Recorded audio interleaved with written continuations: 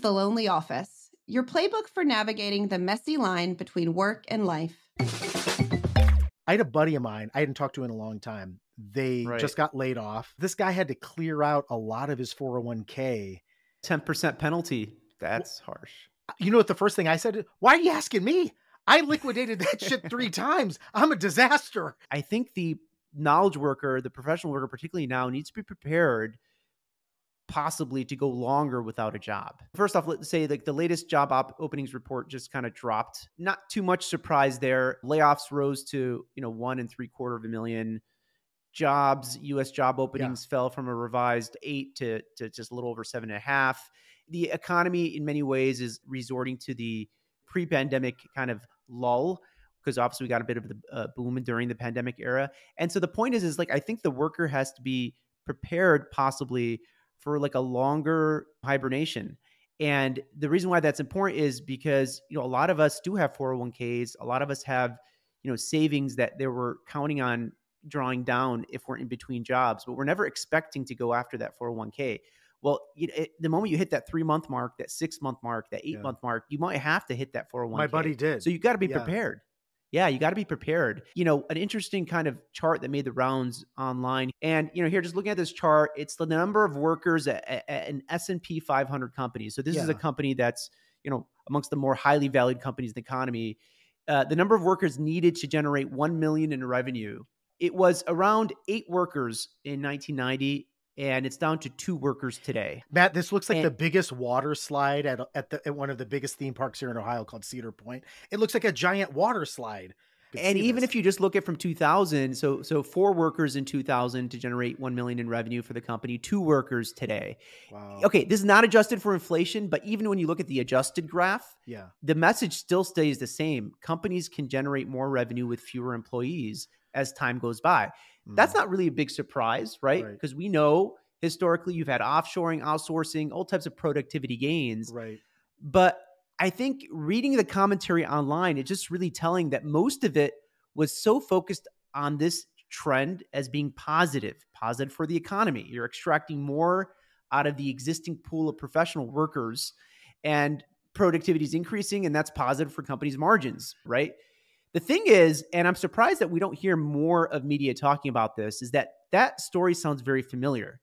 When you look at the economic narrative, particularly just the last 8 years, a lot of that narrative is about the drying out of the Rust Belt and other middle-class manufacturing jobs due to the disproportionate impact of offshoring and outsourcing, right, on those industries and communities.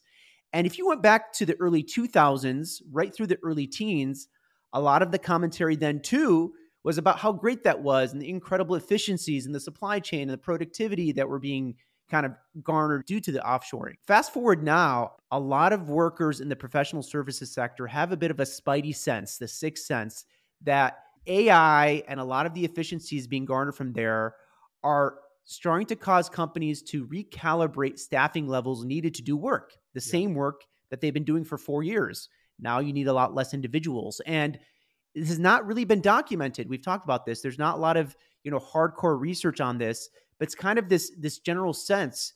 And now as those knowledge workers are being laid off, they're less confident than ever that they're going to be able to re-enter the professional workforce because they know all these efficiencies have been garnered and achieved by that industry.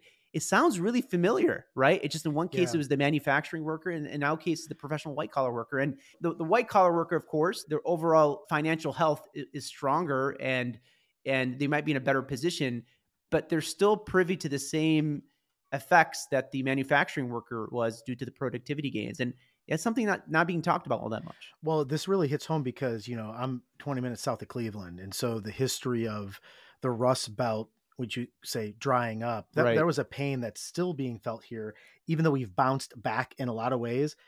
There's still the scars there of that industry, right? So workers knew that, just like the factory worker knows, and they know when something's off. They're the first ones to say, yeah, something's weird. They had a sense, that spidey sense was then. But here's what's happening. That buddy of mine, he's a remote worker. You're working at home. We hear your little kids in the background. My point is, it was the factory worker. Now it's the remote worker. So you thought, okay, well, I'm safe in the remote space.